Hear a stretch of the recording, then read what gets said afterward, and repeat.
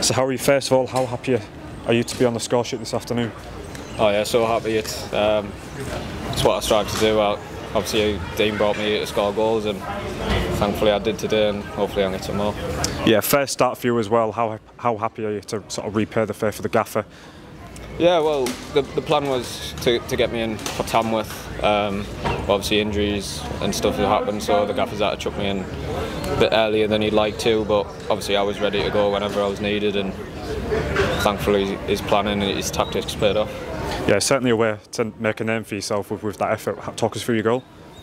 Yeah, so obviously the weather hadn't been great at the start of the game, and I knew it was wet, and I just thought if I could bounce one into the keeper and test him early doors, so I did that, and he wasn't obviously ready for it.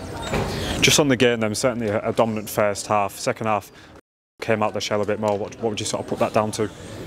I just think they changed the way they played, and they pinned us back a bit more, got the wing backs higher, pinned our wing backs in, and we couldn't really press them anymore, and they were just gaining yards up the pitch and forcing us deeper and deeper. But the lads at the back were excellent. They dealt with the threats into the box very well, and I thought Nick was brilliant. He won every single header, and fair play to the lads who were excellent. And how eager are you now to make that the first goal of many this season? Oh yeah, very. Like I say, the gaffer brought me here to score goals and create goals, so hopefully I'll keep doing it. Maidenhead's next up, just in a couple of days' time. Thoughts going into that one? I haven't really thought about it yet. We'll recoup, we'll go through tomorrow, and then we'll put our global focus towards that. Thanks for your time, Harry.